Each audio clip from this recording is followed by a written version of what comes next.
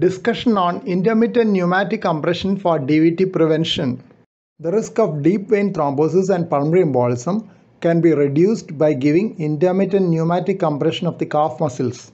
The authors analyzed data from over 16,000 patients in 70 clinical trials to assess the benefit of giving intermittent pneumatic compression of the lower limbs in preventing DVT. They also checked the additional benefit of adding pharmacological thromboprophylaxis. Intermittent pneumatic compression reduced the risk of deep vein thrombosis from 16.7% to 7.3%. Pulmonary embolism was reduced to 1.2% from 2.8%, that is an absolute reduction of 1.6%. It was also more effective than thromboembolic deterrent stockings. Intermittent pneumatic compression was found to be as effective as pharmacological thromboprophylaxis, with an added advantage of lower bleeding risk.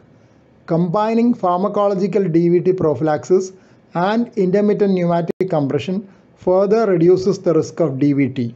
The number needed to prevent one deep vein thrombosis was 11, while that for pulmonary embolism was 63 with intermittent pneumatic compression. Intermittent pneumatic compression device has cuffs applied to the legs and tubings attached to a motorized device.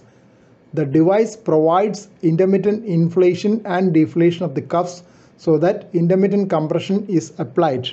This will facilitate venous return, which should normally occur due to contraction of calf muscles in an ambulant person. Thus, the device enhances venous return and helps in prevention of stasis and thrombosis.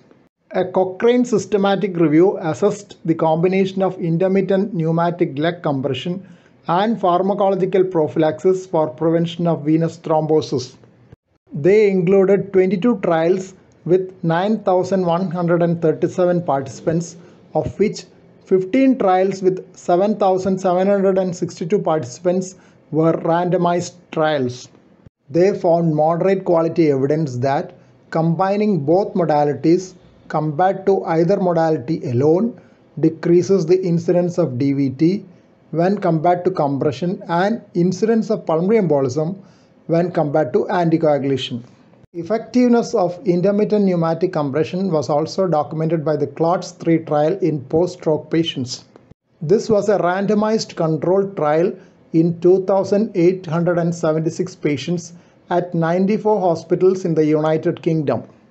Another meta-analysis of critically ill patients included 5 randomized controlled trials with a total of 3,133 patients.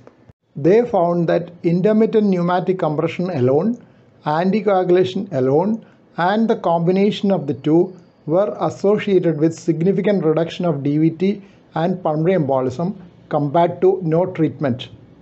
But there was no significant difference between these modalities when compared together. Stop leg clots, a Swedish multi-center trial of outpatient prevention of leg clots, is a randomized controlled trial of intermittent pneumatic compression in lower leg immobilized patients. They plan to enroll 700 patients in each arm, and study completion is expected by the end of 2022. Subjects will be those with either an acute ankle fracture or Achilles tendon rupture.